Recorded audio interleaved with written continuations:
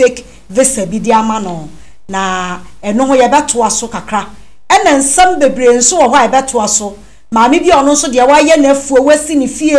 wa onye no nkokọ ne mponche a mine fuo ibi ekwadwiri ni na egu so omo mpese ombe maniska eno ne nkomo ewie bi ne obebedi tenase na wo de bi betoto abrabo ho pa na won su tie ni ye bre no so a ye bebia ahomatofo no na medofo won so wa kire wadwene mapa efise ya wadwene no ho hia Aboafo esomasen ye Ax Media Training Institute makatro efri bosome miensa ekosi bosome nsia sa opesa wo ye ensamtwoni mapade a eno ane Ax Media bo moden ebi wokumase bi won kran wo bo moden ofre Ax Media ahoma no a wo ba nya yen na ye ne wadi nkomo ya tro ye kira kwa oba na berema efri chichi benche obenye baabi ada sanso na japade ho asam ye City estate and properties and so opese wa wonya oda achi baabi a odi uti beto de a eno na City frɛ no omo ne ndi nkomo no betena ase nya se hwa na watue sika ne bum na mmom se ne wa ho oden besi etua no nkakra na won so wenye baabi na wodi wutira to eno ne aboafo asomasen ne ho kaka ho ne ye bedi nkomo kakra wi a na yato aso ebusuafo mama kwa aba na mo ho ye de erade na do eye pastor Justice Ofori ena wote na nka ena me da no mposi e for say ante Aris Enkroma a ode sofu Joseph ye di ne mfoni to so eno na yesa abeko ene efri sa wo ba ha koye no what wo monka obia mfre o mpacho ya kasakese ben machine Me pacho debi. Onte she. And what so ko hopen? Me pacho ane. Na wo koye no de ni siye. Me pacho na me wa haya na papa no sofo no de oji mi sika ne frɛ me. Ese ne sofo panyini e frɛ me. Enti memra. Enti tuana mo pe obi kan me ho ne koi. Ekoduru ho na omo ya asori, ekotena e ma omo ya asori ni wie. Papa ne frɛ ye ko ne office. Ene na sorry for pennyfo nyina ekotena ase obusa mama ne metu aso nyina a kire no ene o se wate asem no ho pen na onhu me na mse ye no kwale eyemia ene o ye ne se ofre Joseph no se nipa maame na one ne ewo issue no waba ne nchen ene o se okay wate o beebi nto ntumi mma nti one ne di ensa wo so fon so enkomo ni nyina ne the speaker ma yete nti sofo no ebusa me nsam ti me ya na me yi visa ne kire ne se visa we na ode abu me no so oh Canada visa me kura me wo bi nti wo hwe no se fake visa no ode ama wo Joseph wa anya ade nti bra na ba bia wo bia no ye hu kwaya ye befa so nti ya Joseph na ameto yen na ade esa na ogya me ne nipa na me ne koye ne kwan first campus of na amaye bi no an se sorry ya ha ne kumase wo frɛ me no me sa ba sa fine me bedru ye ma anti sofo ne nka biem na kasa ne nyemu me di kai ko ho ansa na sofo ne be frɛ me na sofo ne tukwai enti me kodru ho no na ya ka ne se na ire ne ya maku panyi enti me di kai busa obi wa bonten ye wo hwe mofra so wo asori na bonten ho busa ansa me pa na chewo me hwe sofo Joseph na also Joseph die wa ma sorry na mum na yire ye maku panyini wa ba wo ho na am so okay enti na yire no so aye ni mi hu no enti na minimum enti na me hwese ye be ye asori na wie na kire se yaye me ne na yire na tenase ampa ye koye asori wie ye bibia me ko hwehwe na yire no na yire ejina ba bia me wo anyina ye asori na asori bread ye mitumi enfre no seconds na yire na yira afri ho asori ho menhu na yire no ebiem nti ma me ko busa panyin ba ko ma oba ba ko sori se wo ye police panyini e dia asem wo de me kwa bonten se dia asem na me pese me gu asonom so onya sa na me kana mba hwehwe Joseph ne na yire sabi o me ba menhu na yire no se wote ho enso ye ya asori wie na yire na timi ayira se so enipa na me bona manie ne ko bona manie se me di si aidi ni aide aba ho nti no na yire na timi agire fra sorry ho enti police ne na smo be kan sai Sofu Joseph die ye ni ne nya sorry wa ha bi mu nti ko nam se ade wo ba sorry wa ha me ha na ode mabofra ne ba ye ha so no ye sofo na nti ma me gi ni tu mu se Oye sofo ni wo na ya asori enti medi migidie nyina ma ne se ontumi nya me bone na afa ya den na afa de sofo na tima yire free ha enti wa na chese polisi ni na de make bia onti ase oso ne da eho no musika sema no enti o muntumi ma me hwe na mse mate ne no ne san ba ya ansa na sofo no fira kwantu mu ba o san be frem enti me san ko obi wa no kra de me ne me bra wa kra ho ne san ko ye ko ya sofo no still la ba wo ma enti minim kwa ya ti se sofo enti aye sese no wa ko hu no a wo ye sure se sofo no sofo pani no enim hu vesa no ahwefo ni metiefo mpamchaw vesa na sofo no ye ma me no se ne ba no eye Canada vesa na eni Pastor Justice vesa we da na wo ka say ye fake e de na che say ye fake on say eni ma bebre ene wo so a e che say ye fake initially no kwhwe stamp no kra wo so a ene ade ni nyina from head to toe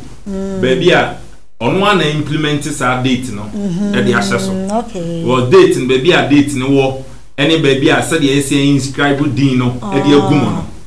say okona akwaje visa ni inscribe din na this is not how it will be okay ene say na be say e de ene ono na asa invert sa code na e da ase no so wo hwe mark na asa okwaje visa na say Canadian embassy ne stamp na asa ono aye visa mawa code na be ba no even how it is printed na kra anye say na was say what I say owie no asa man work permit class so de kwa na we no nya na he ochocho no so sa on say normally no e ya na de omo ye ne say okọ internet cafe anasa obi a oye ya ubon so ne na kotena se na wafa sample ofa sample a na e bia wa scan okay into obema ni pana scan original sample bi e da baby ana obi de de daada a e bia ni pana wonti oje sa one no scan ya no ma edit wa edit say ni nyina film na iba oya enye te say original no oya dan ya obehu difference no ubon se markings ni bi bebe deep baby o han markings ni bebe deep ebi onu so asa shiny portion na wosoro ho no on say enni say omo ana a wo treat no aye sa de no ho no enni sofo ina ni adi enti work permit no just o court ni ye adwuma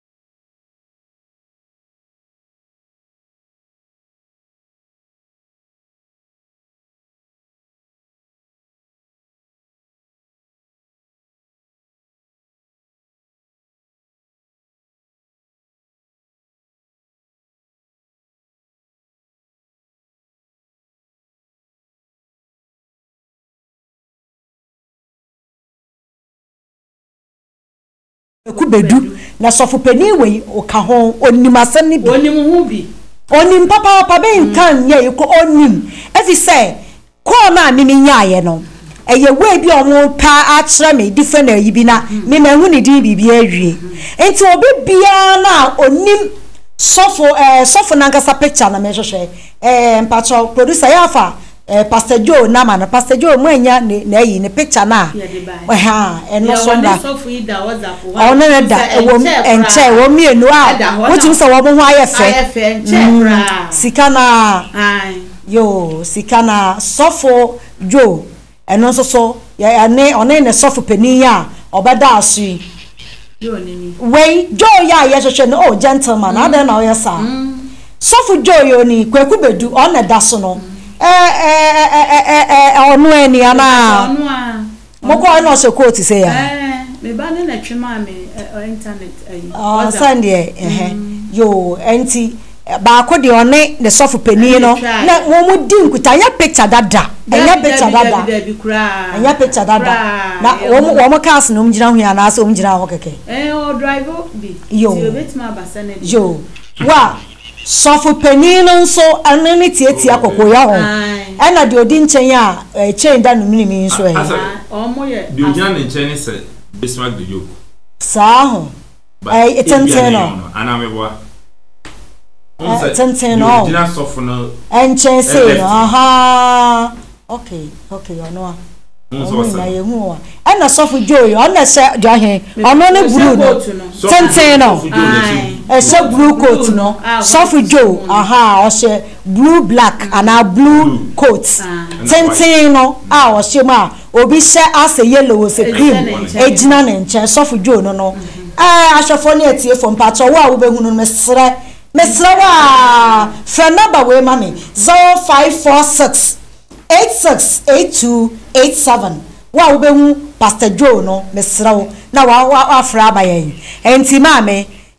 ye di hu dwuma ye guso wate wa obehu Sofu Joe mesrawo na woni baabi owo we nye police asam ye yekoche no ye nkoku no asomdwe ne na ye pe 0546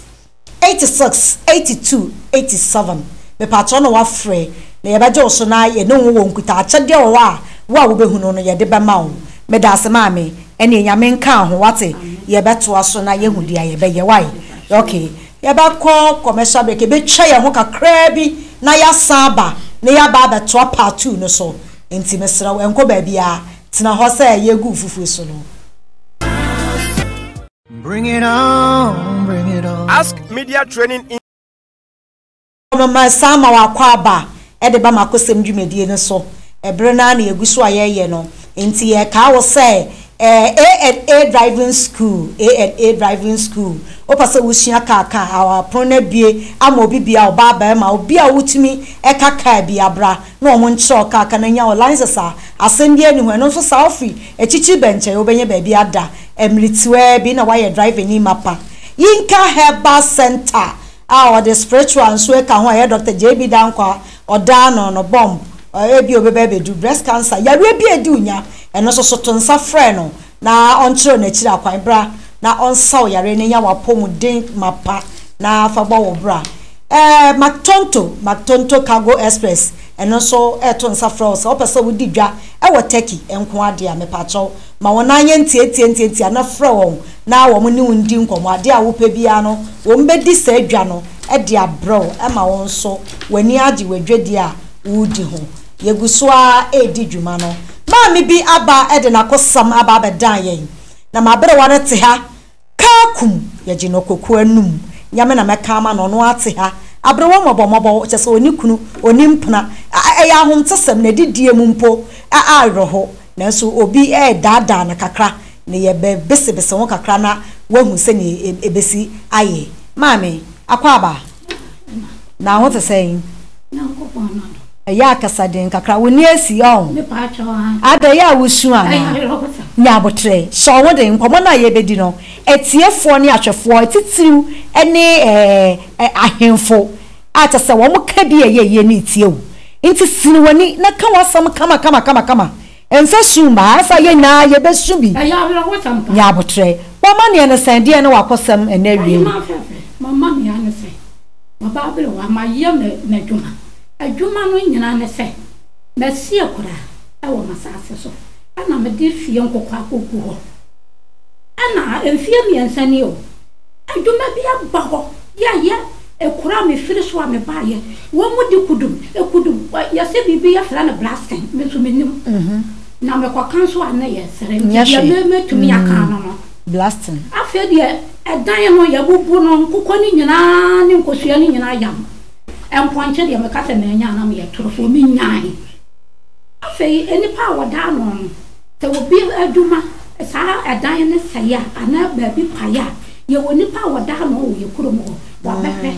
wode ne wochena afei de me hunu de asama na ekoro eya ma me nya abotara me se yo mate nya abotara mate afei na nsene metirim ana me de kwada wonana bi e wo fiem and was wa maami ne eno papa wo mo ku yakura fi akọ ha ta ye koko enti wo ba me de beto le nyani afa da be me wo ha na ma me bi aba wono so ya fra no tawia wo ba ya wo se mi ankon ni ankon je yesika ana dia ba sam wo so ya boda wo de so bi mi ankon je yesika wo tanya ajure no ana me se me die wo fi die nwure na wo me kura se tanya me de kokko akogum ya wo ba bere wo me nyanko so ya ton na me nya be so die na me nya be mama do fofo efiam ye no ni o me se ye efiam ye nsan efiam ye no ni obi anka ho hwe dan so bubu ya yanko wanko ya aduma bi o yanko wanko do eso nyina funfu ya enti na no wo ku ada no ani ya se me mama je misika me ko ye se ya pa de aduma no a ma ye no ehu sika nyina wo pepe aduonu miensa na dan no kwa me de bo pa ya je sai me pa cho dan no de dan aya tapa me atakwa me dan de ye me pa cho te de emetien akre okay ade enua ye mehu na eno no eye room sisai me pa cho ya miensa wasi atoto so wo aisa wakura ase me pa cho edura nwumra na mabeda eno na ya na moboso me pa cho ya boso mo de na boso chance wotimi de bambu na bambu no etwa mo chance ne ya de boso that do wa muro wo de boso a eye sadia wo benya ba bia ma mwana da ente no ma boso tesi a emfuye na fua kata so twawira wo sem bi kora na no ku ya da me ko ye me ko mu ne me ko duru ho no mo se ya pa no wo mo se ma mi wo sika nyina ya 23 million engokwa no nso yese ano dia de wo bia nka ho asem me chese nkokwa no mo wo ankasa ko no mo yese bra me de nkokwa no ko bu ho no mo na mfie mienu ni no mfie mienu no ansa na ade no mfie miensa ansa na asem nisi nkokwa aduanan Emma ne mema menteme kan ko sia de akira sa man kan na nkwanche ne de me ko aye no na dan na bu ni nyina enkokọ no enyina ne nkosua no mewura enkwanche ne de me kasa ma nya na me trofo afa de me ko ya me ko na me kwa kwa gimi sika wo me se 23 million 23 million me de ya de ani na nya me sika no na o expect say nka wo se wo nya sika say na waba hima maybe sao bebre twa me tie ma sam kakrawai se man kan yi anso na wo wo de me pese me hu si so efiri se ade anu na makoya ade anu na sa ade anu makoye na mo bubu no mo de wo mo ka so mba na wo sen meduma de wo hodada na mo de moduma de aba se meduma de nti wo so mo ma wo sika sen wo de wani kali a 23 million esha wo so wo nka wonya sen sanka wo mo ma me 300 million kora nkan session ana sanka wo mo ma me 150 kora na wona wo maka na saa me pa cho bebre anu ane se wo mu be video ye nipa no da na mu be video ye e de to no fon so e de ko ye e na no wo chena ente no me kora no me ko ye no ma me ba na shawira wo sabo to da tere no me so menye shawira wo sem bi kora me ko di ni ko mu a saa bere aye me wo sua wo ka kira me se me fa me ni anka me nye so na me nka me kora no me kora mo ho no man se kai no e bi da ho e no dia me furu ni free na me de ko ye na me de ba ye na me ba no me de mo se sa nya du bia de no aba ho no me du bia de no sa na ko da ta no me so wo mo si me ko na se nkran me ni sika me fa fom e ko du bia na me de ko du bia wo firi ko na se nkran ya no waduro ko na se no waduro akwase so no waduro Compensate no waduro nyankama se no waduro du bia woyo me fa fom woyo me sika ente no me ka tira wo mo se sika na die nya me sika maka cho se wusu se su no ha ye na ebesu bi na afa nya asa me ka fa no mo se abusiafo asofo e ya rohosem ne nsam kura bu na wonsa na ye da na mebu sa me ko fa kwanche no ameba ana e kwanso ya be ko ana e tue me ana mensa na ko wo sesei me hu dia menka banso adubia na wofiri e kwanso na asem ni si ye mate nya abotre wate abusiafo ma bere we na asam a wo su a wo kan ebia o sunti wunti ni hie wanye nkokọ ọchese oye waye ne ho se oye kwani nti woye oduadua no ma na wonye nyemmoa ewo efie nti ono akọbọ na kru ase asade no ehọ nko na oye no nemum wa woni memrewe ya no mo ba bi a wo mo akru ase o mo kọhye hwa anumre odidi hwia na waba abeda ene se nemmoa ne ni dan a wosi atakwa me dan ni ade ina no adwuma kuo bi mani bi kọ ho a wo ko bubuni na nya ono nko na de bebre wo machiechia wonka abrewei oni obia o chese oni kunu ani mpana chese onu enu an odididi enkokọ no timi etobi chese se no si che otumi nya mfie nkokọ yi e ma o makakraka no otumi tobi enkosuei eni ade a na odi bi so che sese wo ma ni nya free nsa na free nsa no so ska atakwa me dan na wo ka ye dan 3 rooms no ene sa o si 1 year ansana adwuma ni be bu no 2 years ni a onye adwuma bi ada wo mo ma na kapre ko ye o so mema no 2300 ana say o chese skani esha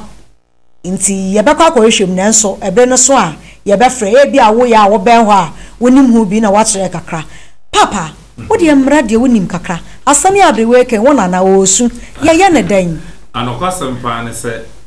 mimedi kan ahwe mining activity na ekoso ho ansana government be pene se ye be mo obi baby amana kotu gold no ye wade bi e friend mining lease a company ne ye de be ma ye ma mining lease na ye che duration na o de be ye e bi 10 years 20 years 5 years and ye de sa mining lease de be ma unya mining lease ni wi a enso ye obakwa akoye ade bi e friend no EPA environmental protection eno nso se de be ya ade na wo be ye no noise pollution ene ne ma ebe kokoso no onsa be kasa EPA ni nyina awie onsa aka EPA na wie no afi wo be kokrom wo ayemfofo no ho oni ayemfofo no be dili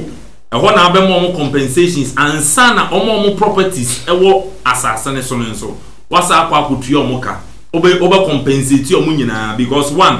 ewo mramu sese unya hu gold wa asase so na efie na wote e wo report ma government etisi ete royal TV asisi yi na ebia ye hu se gold apie free ha gold nya wo dia sa wo don saka aban be chew asase nsam na nto emfa ho aban be chew e wo report ma aban na aban epeko company a obema company na ba ababitu enti mineral sa wo Ghana ha bia e government dia na esanso ya info ne dia enti se onya ko na government approve ma wi a wanya sa ne mani nyina wi no obetu ya compensations no waye enti megire se in the mining company nso no ye wo evaluation officer na ye obi a ono na beba no wasusu se atare we ana asase we ne bosom sei enti ye check ya ibetimi atu ya compensation sei na dey den e dey amount enti minim se evaluation officer no okọ ye maame afuo mu ha ana ba bi owa oba calculate ya wonse emponche ne nyina no se ye to mponche ba ko bia akura se ya emponche ne bo be cost to sei ena nkokọ no bo be cost to sei ena atakwa me dan ni nso be cost to sei enti wo hu no ena ye wie nso a ebetimi di sei na aka wo me pata wa enti ko be ya we enwu scarce asa waje sana evaluation officer no oba oye no enti mostly evaluation officer na enyo omu nyina na timi tena se kire wonzemu ono oba a ogina ho sei na wo hwe enti mostly escafo kra omota aton ma de no so obeto wa de a o shada kopo obi a evaluation officer ba obeba be gina de no no de ni hwedi na wo ready o ya no abobo wakasa de ni sei no meto no sanity enti evaluation officer na atrans nya hu se no ade na ye ma make no me ba to nkokọ na no mo ye be se 40 ba cho nkora ne mpanin na no mo ye 40 very good enti em fa ne sese nkokọ ne nyina ye 40 na se evaluation officer na kasa oto akokọ ba ko bia e bia 20 cedis a on so we check 20 cedis no 20 cedi no by 40 a 800 Ghana cedi no crown 800 Ghana cedi yes 8 million enti ono check 8 million na se nkosia ni mpo oto kosia ba ko 50 pesos na 1 cedi na nkosia ni mpo ye 200 ye 200 cedi o calculate ka ponchene de oso ono anansakai ponchene so ma ya ase sansakai enti valuation of sanasha ade ni nyina cost almost maybe 1,000 for nkokono na atakwa medan no so he can calculate and see atakwa medan na wesi no it will not cost you more than 50 million into any calculations on one transaction say no then I am giving you 23 million it is a wo bibi na wo be pleadia you must find an appropriate way I will bet me ni pa na yeden aka one that is why I okasa nyina me do baby na asa smile kakra because ewi asana ayi mu no asem ne nyina ye nhyɛ de ntie mu ankonkosi awieye but kakra na ye hunu mimi nim die mu kakra no na wo kyerɛ na me kyerɛ enti no nti na ma odi kan kɔ ya omoma no 23 million no me ma dwen kakra no enti ono hwɛ if the value of property na this is how much it will cost sanka wo say wo mudi kan ne ka wei ama oya awe ɔte ne ho ase ansa wa kɔ office wo na me ka say evaluation officer na ono obeye say adwuma no enye na asade en say okire wo because ono ne professional na wakoye awie say so omoto safre no very good na omoto safre aka cho say ma me wagya pade nyina say ne de be ma ho because my activity no ma say obi ko na oye mine na oti akire a ohu ne say ase omo nye sika bebre but the cost san kom no e very huge share the road construction insi omo be yie ne mo mbe fuel ne ade enti so what gas one time a be 300 million ma won kwa ana a be 150 million how many houses na wo me ba o ma me wo ka kira me se nkrofo bi so de etsa na dan ba ko bia o mu chi asen wo fi ebirimu nso si sa dan ni bi a ye bu no enua dan eno ni enua dan aha enti eno no mu ya asen dan no bra no a me ka se waka sa ma me ka wasa mama na wa kwa jiwusika na nya botra na boa no kora ye no wo so ma me de enu ya de no wo bobo ntabo mehu wa secures bisa wo mama na say wo so wo mama no ya mama 50 million na say atakwa me dan so no board nche nuara atakwa me afi na wukotu ade ya boa no na nua de mama me matre kura seda eba atakwa me dan na say de eyi omu utu anwani gu ho no ma na o ma fete na o de eyi bi ahye ho saa eyi na o de twa blog no na o de aye enti on say o share ya o say de o de enua dan no man ne say ono ma na 50 million and o ma 50 around 50 million okay and away no one man around 20 something afi won say about this me point na me making so okay mi pa na bet na say enya wo de a wo pa na o de ma wo oye what de ne say de susu me ba na be to ka na me beto no me hwe ka na ho ode na me de agina so obobo me patcho me ba o ka wura no ono na ebo obo na bia wasere ntesu o bobo but here is the case woni pa na wo bobo no aban say wa ma me permit say me mra metu gold wo wasase so asase ne ya wo de abana enti o ti be dia wo ye bia yes e me dia wo ka so wo mpene kura metimi atu afiri so by force because aban ama na kwan me permit wa ma me EPA bibia enti wo no me compensate you say ade ne ye wo dia me ntimi mpamo by force wa bre enti wo say me ye me su nipa de amon say ye me kire odo a kire na ma ya amon enti say me ya amon na wa adwen wo say dia me ya amon no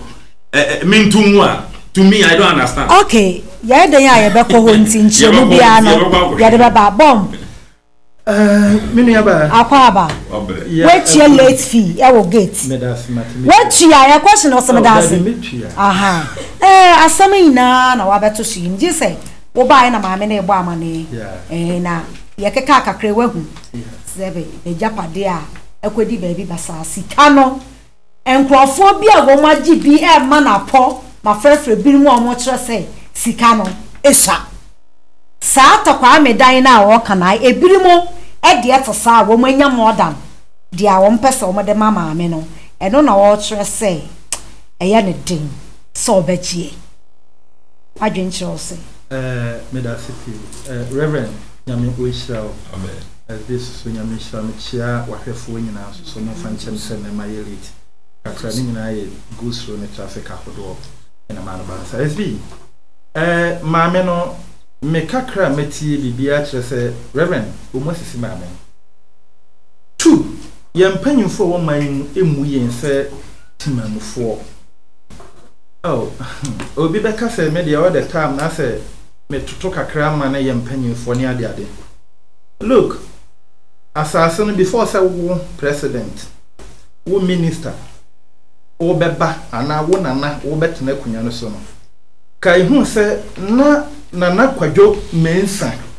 abesi kwaye ene ne ma abedo kwaye no de atoko. Think at least before say all the ma company bi no ka kire won kwa ahemfo no ho na ahemfo no ne ensase wura enkasa na compensation bi ewo mu no enka mo hwe na muntua ma wona wote ensase no so no before then say government no kan ka be ma the permit to my best of knowledge someone said this two the entire me so ma sisi ma me nyina ne say so Memi ye kurase ni chen me pa chopi obi bia wo yin side he bia no betima ye kurase ni a chen me okay mene asebo manfi a obo nwum ye e na tena santase asebo manfi no kwasem ni woni mi ye pa enkusi bonde ya buru bia gu asuboye ne santase hye so e de keka ba mpumpuna area enti wona what those areas nyina de be fa dua nkwanta ye pam wansane de be pia dua nkwanta nyina entimi ye kurase ni pa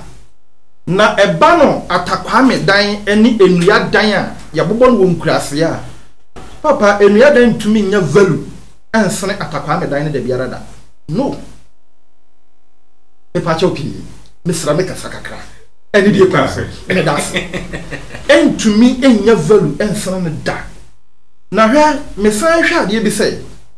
asase no mutu ma me afiri so no enya sase bia sabi eye pro to be keke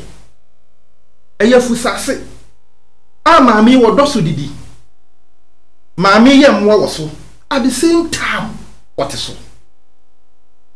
we say maami ne nsa be kona no obedidi obekwa na bra bo bia wo bo ene ne ma eye asase no ho kakra na wote enti separation officer ko jira ko varu no ma na wo asase no so kakra nko a na wo hwetua ho ka de maami ya enye yi tuwa wotu maami nkwatena hen do in law said ye watwe emrade ato hu de wo kan sa wo nya fomso bia bai sa wo ba nananum se wo matena se ye de emra panyini eye adwuma de a wo be ka kire wo se emwabura na entali ba bia efisai maami 23 million na wo de maami ekwedi na hene e woni nsem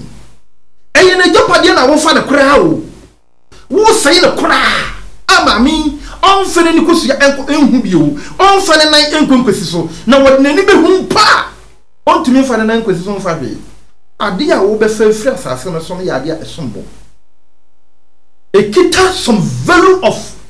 something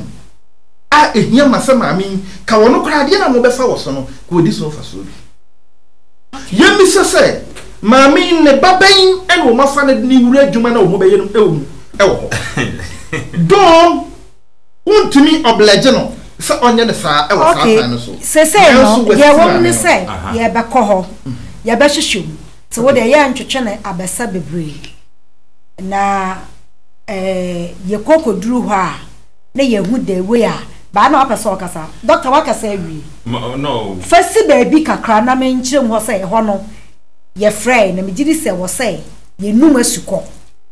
ne ye hunu de wom ba de awo kyerɛ se enye mbra na watena akura aseda no ne baby a wo fa kɔ no saa na me de na me hunu se ne wo si kyerɛ ade ne se ne si te no because ne ye ntimi afa picture no amba wo se esura ade a ekita mi ameton ene so ade a eye wo ho na wo ba se no eye ye janom ejapade a wade ato yen ye ho dog woni bibi so far into ho so woni bibi so woni bibi we na maga na ye bre no se emra na ye de chichire ye ho wa hakro na no sa amra kro na no wo kwa brochire a ebe make sure say mami be live comfortable so what the metro no abra ye be fa na sade no emra be make sure say mami wo be live good be live comfortable empo ye peni ya en kamera no behwe se ye be kwa ko sisi bi eye kama bi e be mama me no ana sa yes ni na nka obibi kakra bi abosu bi bia no ye be san ye ma no won se he emptying for wo be ka say private sector bas ye ka se ye kan eye oman mu aban na japade san ye be fa no won se sitie on timase wono me bi woni media dia me kan na say kwanya wode maami afa so no eno ma bi no ntwa yie wona tena se hu se maami sabi wo betimi egu no kwase ya ene die kwan so mesra me kana na no ne panfo manimu a wona tena so funi me emra na wo yisu ba me pese me kire no ma bi mu manye ti ban dia like adwuma no me nji me dia me so me pese ye ma me ne doctor ti ase ne se one so ka kire company bi se company ni any kind kotua compensation ansa na abanya man lisa yenye ne sa asase untimi nkoso enkobo ho ka ansa na yama asase ne ho lisa na asase sai plan so for me tobo na me kasa na wo ba mu tobo me se ebetumi a anasa nke ye pani ya eyetwi na meka mpa cho okay ena make us sa eho no kra no enye possible e wo se nipa no ukoto process ya e wo se de side plan na koye list wie no won se ade na be den abe odia anti government no oyema wo wi a osanse sudua se make sure sa wo be ko oni info ne trans wo betua all the necessary compensation yen kan wo se company no enye ya ma me property nkwa na wotua ena two on se na nsen ya eyi ba government na government e kasa be fa bibi e friend ejapa die ho mining companies ni na utua royalties and the man government eno na ye de bo o mine ho bra minerals na wa samaji atuma ye den aye be ko ye de bo o mine ho bra ye ba ji atuma me se wo ma fa wo ba di adwuma na wo ma na mic ma me wo ma fa wo ba bi adwuma adani popo ye no wo ma fa wo ba bi adwuma wo ma se kwa wasama ye tenten wo mo fa wo ba bi adwuma wo ho enti wo ye den na wodidi wo ma ye sen penny pa di fie sen o ye di adwuma oba wo he wa wale ene ne kunu wo ba bi enti ya o mama na won kakra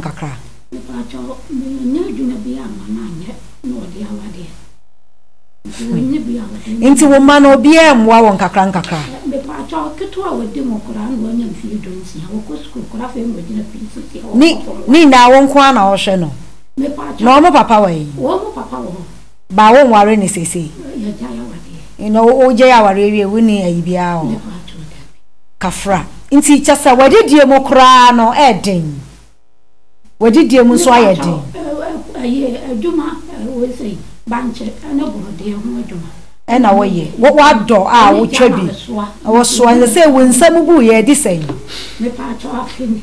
enti wo nsam bu ye afini ni what ho me nsam ko wo e free ho no wo ye den wo mo ana ba oh e mo ka se ne me na ada no kra me ko ye ba ma no ka kira me se ma me metua wo ka na wo di bia kwa ko scan na show won sa ya de won sa aferi 20 yes wate papa yendi waso ye nkomo kakra ma me na nsa ye ne ya no nso mo abetimi aboa no fatu aso me da sepi mami in the first place and na ye free hani ye kwa me money 2 million ebo nyame nshira wate doctor nyame nshira why ma me tena se yehu anka ho mema mami 2 million na odi bia ko so me ya toro ho ya botre kwa mo be ho me se usu a me ni so ba mi ntina me ka sa o me te sa o mi ntina no me te sa mi ntini jesu ya ko na te sa ya ko na te sa ye ni de ba ye mo mo se ka ne ko nti me fa fom na me de be bia within the justice asembiano I tell you the truth. The honesty minyobia me dane asem me life even when you cry from heaven to hell na ade na blue ya no ya beko wo de no media tumpa dia just be na ko wa share the time how much you cry aha but on the time tim pesa wo ko wa share one day mami yo mabu ni kwa I one day kwa na ye no enka ne dan enti o set me enti wo de wo se contractor na ne gene nene na ne gene wo de to boss e de kan wo dan ya mara na wo se mi sun brebre wo enti ma share de oheman maame ne nsa na so se makan me make sure say meja me bibia o kan man kan iska na to ha ema obi a wo share royalty bibia nsa wo ba ye wo ntwa ya na maame ne nsa no so mehwe na mahwe say eye ade a metumi aboa na ma kire ama emu ya wo na ye no na free kwa na no so ebetumi aba na saa eno so me ya ama maame kan akoma nto ne yam abo ne bia na no Nyankopon ne kra no ho see yinka herbal and spiritual center no kwasem ne se Nyankopon ama yade a esombo na wa wote Ghana ha na wo se wate yenka na won sori ntu anamo no na eye wa wo chichirechi because enoma bebrebe na ekoso ewo honhom ene honam sam no for yade ahodo a bigu TV so sisiye yare ne ekum nipa sometimes obi tumi frame ka kire mse ne no for ahona pa ayekuru wo china fabra na menhwe ma SB bikra ho a make say di 1 month wada so de tifi sometimes I am sugumi mu magana for media reho if you say nipa every logic complain no se omo ba in numbers enka adwuma no kran ka yentumi nya ki nya tam kran so metana even ni nyina mu kran no ye bre nanka won nyina be sori to na mo nti so bi wo problem bi se no fo ahono dua bi na da no fum no fo no mu ka no emu na awe no ke se dua na da mu no bi kura ho a enna no fo no man ka se o abesha no fo ntam bi kura ho a dua bi na hye no kon ho na da na da nyina mu tutu no bi ho na afa na bu nyina bi kura ho a itimi ma ne nsa na ahono akora me yade na ye yade ye yarbone me gusume boka na fo nyina nka ye se wo pefa hodie se onipa na wo se wo fu mu kawo wo se wo fu mu wewo wo se wo fu mu twem wo se duodi abeda no fu na de so kon na po aye no fu na no ba no e ka wuremu a me nua ba me wo fa se me na mantama se na amaman kama se efri yade na obi benya wa na efri yade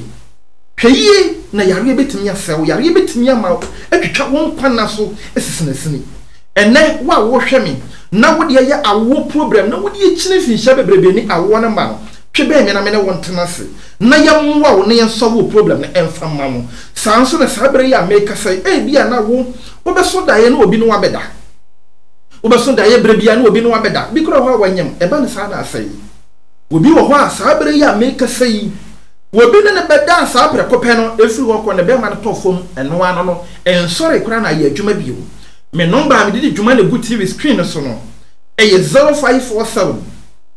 305 886 0547 305 886 0547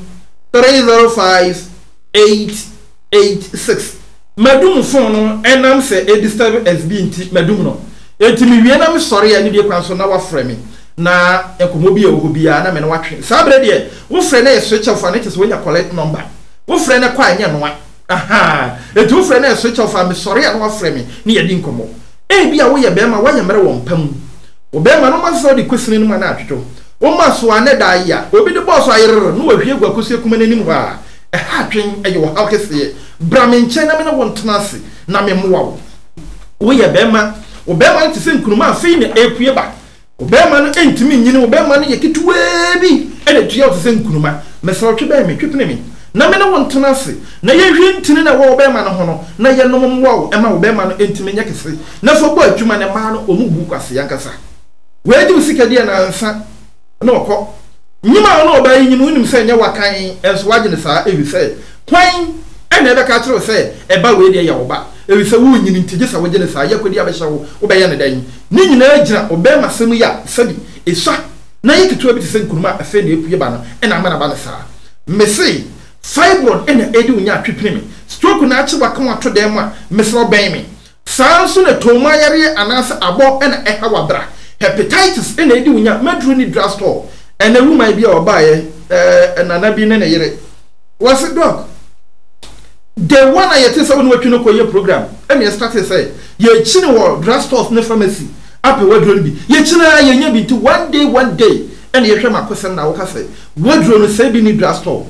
and ye dia atwa pini wi enti wa wo hwe me no madro ni pharmacy madro ni drugstore madro ni dwama so ba bi ya agese me nchen enkoa ana oba maso ye nkoa na obenya adron bi e de asa wo ho yade enti ba bi a wo hwe me eye hepatitis eye brebuom kwakram yade yi e na ma wo yemu no ma esai asma e na eti unya bramenchen ye ka bibidura eye dudo ye haban eye nunsin eye nhoma eye no bra na eye dudo ankasa efani pediem ye pediem adwuma wuru ntinto 20 ma entina hodo a ayemre etim so rigina na so na eba adwuma se de se na efata enti nkwagina kwanchen ba bibia ma obi ma press tablet capsules na enk wan kan kire wo se ebibidro na wo ye dabi enti sa ye ka bibidro eno ani yinka heba and spiritual center for ya so ye enti ebia na wo de yakwantu aware bi na wo ko woni wo kunu na atena finhia bebrebe ni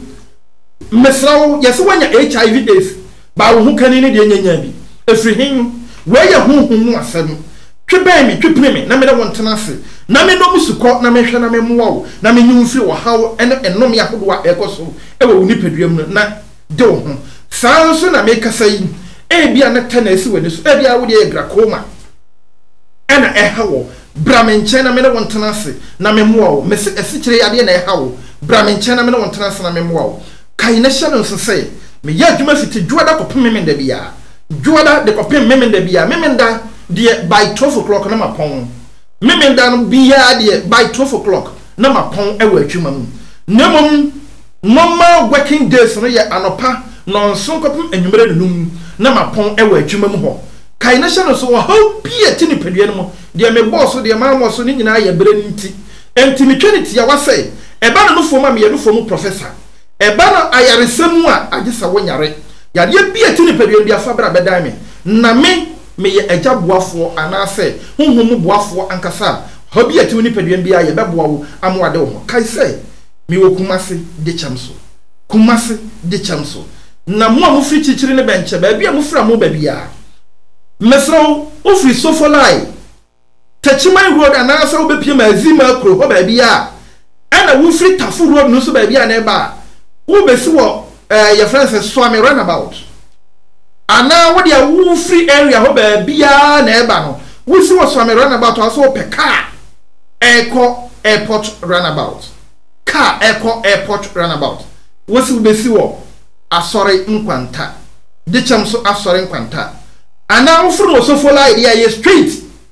wo pe car eba airport runabout wo si wo asore nkwanta wo free your friends saying mazima road na eba na wo mfe chichiri dia wo benya ka eba airport runabout no su asore kwanta saa nso le tafuru no so fifi anim ha ba bia na eba dia wo benya ka eba straight to airport runabout no si e wa asore kwanta mini no nu airport runabout papa no wasiu ba bia wo besiu na gira ho frɛ ye ne mefa nko adwuma no wona efi akra road ba bia na eba mu twe no wo besiu anraga junction na wa fa car se de eba de chamso no wo si wo besiu asore kwanta wona free Santasi road ba bia na eba no enkai so ba besi wo kejeti abola wo si wo kejeti abola ho a wo so pe car eko airport runabout nemo mu besi wo old insurance junction wo si wo junction no so pepe pa ya draw oba ne no fo ba kwa ho esi junction no so ye ni junction no so kwa eno ti wuram kakra bra wanim wo hu signboard no page na ho frɛ ne mefa wo ana wuram kakra ne bi sɛ gare ne dua ye gobe gabis ne hemfa no mo bisa gabis fo ne sɛ yinka herbal clinic fo ewai dina ye dua wo no na ezi ya draw ba no fo ba kwa ho no ana eye picture mponye se ya draw keke picture eye oba no fo ba kwa ho no wono ana si mo fanto manya adanse die nkyere wiase nyina se ampa maba hamo asame yade enu nti beba no fo signboard si dina ye adwuma wo no enim ho we inside no for professor menem workers Frida Aisha Vic anyone aka wo lab ho ni nyina wo ho oba ye won fidie de besade ahwehwe ni peduam apart from spiritual physical afeye sa won fidie de behwe ni fa wona ma na sa ti me number me didi juma na me say 0547 0547 305 886 886 me say 0547 0547 305 886 mpacho chia odofo baye mienu pe bi ma me na ende woni bresa FB ene mechia mi ankasa me oruman ajapuku attachment ya ena owo mechia so kokwan so ena afi so adum hene ba fo kese na mechia wo konya sofo hene wonso mechia wo adum ahemfie wa na agei enso so dwatofo hene wo adum ahemfie sanso na askanfo otumfo abrafo hene wo adum ahemfie wa wonso mechia so kokwan so na no pia Pastor Justice uchi ahwan na ye medof pa ne birthday gifty mechia gifty and afi so me sanso chia me sorry me nyina afi ba hospital for mechia obi bia Mame, wasam ben na woka atwa to akire wiase nyina. Mame kan se akire tie ko se. Me ba ye magema to. Ya mo ba kan mame. Nti obi ane hawo na man ne ne da dwene won fa mbra ha. De ba bibia be wie pe ya na akoma to ne ye. Mate wa bo advert ba na oso di ne de sey. Me pa cha me de amachem. Yo na wuchi ahwan. Me pa cha me chia me bra. Me bra na ya fra na Bra fi bra din. O ba ya re den. Yo, me pa cha me bra na ya fra na bra ya kosa. Mate, bra ya kosa. Anti amachem so chia. Me chia Doris na oye adwuma gosumpo awo. The nice girl be Unique Insurance kwa mi ntwi ho. Doris oso o hwe en live. Na ochia mu na okra de nya wa wadumpo anko wale wo. Sa na Doris wo ka esu echia wo ye de dwumadie ni bebe besia odom ya adoma ukuada ye basa de biem abehehye so ye bedi maame no asem na chi na de wom bia no so me de baba aba abesomo na make as a pastor no nso a wow yo bi flagadam adisi ketwitwidi akoye fake vesa ama no na me kaaye no wo makosa masem bia opasa de bedan na ma no na ma bo no me say 0546 868287 0546 868287 wow asemia na odi abedan ene mi chia mahwefo ne metiefo ina mi nyo bi amfrim chese obia me kasa bebobo a eya na obi fra mi kase owo me mi chia o ma de ina nyame nka mo ho na ene medam aboafo ase me director no aso na ye me producer na yawo ena me cameraman eya komi record any Mr. Barnes MCR obia bo adwumadie ma no koso aboafo so eso masene me do bibia ase onyame nsira mo no mama hoden da na da mo famwa na me ndi me dwumayi medam ase makramo bye